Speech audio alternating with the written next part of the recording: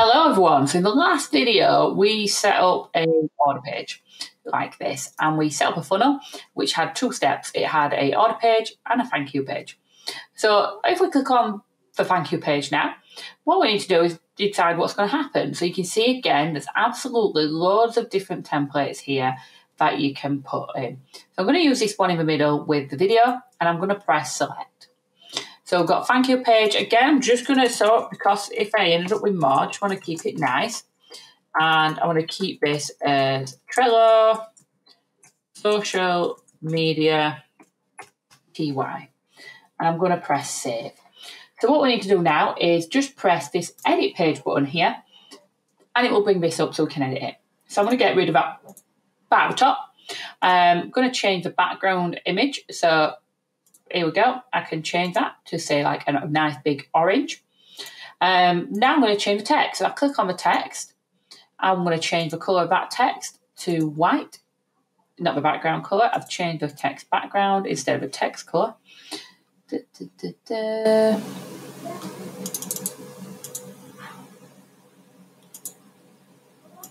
There we go.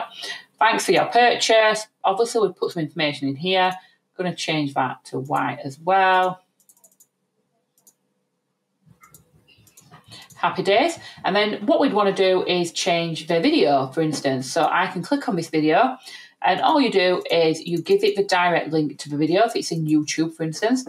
Or you can put custom embed, edit code, and you would paste the code in there. Whichever suits you best, it's totally up to you. I'm just going to get back. What have I done? Let me just refresh the page. If you ever get a bug like that, just refresh the page. Didn't save any of the changes I've done. Thank you. Just quickly do them changes again. So as you can see, it's fairly simple, like in the previous video where we just, click what we want to edit and change it. Drag in what you want to drag in, that kind of stuff. So here we'd customize this and we would put in here, first name, check. First thing, check your email. You will receive your access details for the Trello for social media course, for instance.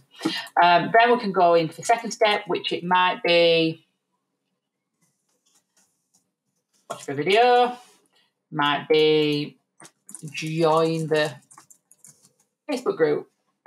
You decide on what that's going to be. And it could be that you're going to add an upsell into this. So you could go into blocks here, for instance. And it might be that you want to add an upsell on. So you could put something on, which could be anything that you want, really. You can pop in a little upsell, just like they've got it. And you might say, I don't want a CTA button. I'm just going to keep it nice and simple like that. And then all you would do is press Save Changes. So if I go back now, so what happens here now is someone goes in here, they do the order form, and then when they've purchased, it takes them to this step here. It comes to this after. So if I now press, that bit, on here, we can see we've got everything set up. Yeah, we're all good. So we can add more steps in. So if I press add step, you could add in a squeeze page. You could add in another sales page, which is like an upsell. You could add a registration page. There's lots of different things that you could add into here. But we're going to keep it nice and simple. So what we're going to do in the next video, we're going to show you how to set this up if it was a course. Also how to set this up if it wasn't a course, and then you know what you're actually doing in regards to it, as well as how to connect this up to MailerLite. We're going to get all that covered in the next few videos.